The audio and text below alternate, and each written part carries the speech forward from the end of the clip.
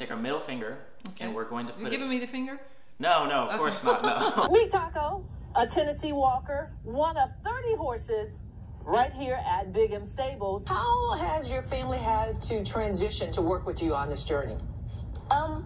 They've been very, super supportive. It's a good shot. Outside on I-77 by Clanton Road and see what's happening with traffic. It seems to be flowing nicely. Let's go to our mapping system. We do have an accident reported prior to Clanton Road at exit 7. South Tryon Street is a great alternate route. You would never guess what's up these stairs in this old house built in the 1920s. Let me show you.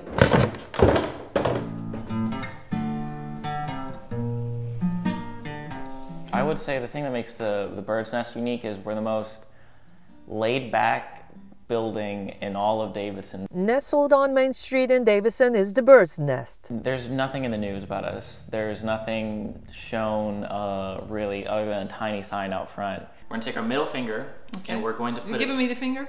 No, of course not, no. Music lovers have visited this hidden treasure for years. So how do people learn about the Bird's Nest? Everything is word of mouth. See?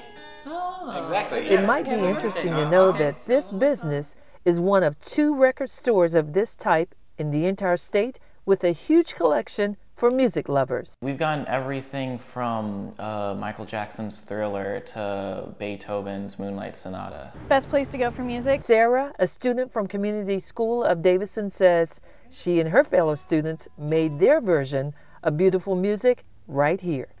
It was awesome. There were a bunch of records, just a place to jam out. The building, I don't know, it reeks of a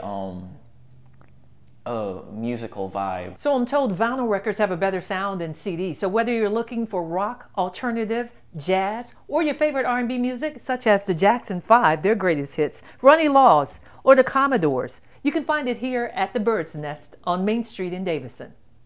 Sounds of Inspiration, Streets 103.3, 100.5 FM. Good afternoon, I'm Tanya Rivens. Prosecutors say they do not plan to seek the death penalty for a man accused of murdering a 3-year-old. Police found the body of Jordan DeMont in Gaston County this week. Her mother's boyfriend, William McCullen, is charged in her death. Detectives are still investigating if Jordan's mom or anyone else had a part in the killing. A lot of questions remain about 2 missing teenagers as investigators find a body while looking for their missing coworker. Sandy Lee, Alex Castillo, and Amia Feaster suddenly disappeared about a week ago.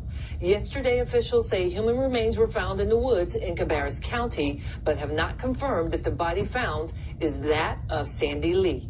You can get the very latest news, weather, and traffic anytime. Just go to WBTV.com. Thanks for watching this WBTV News Update on Bounce. Now here's a look at your 7-day forecast.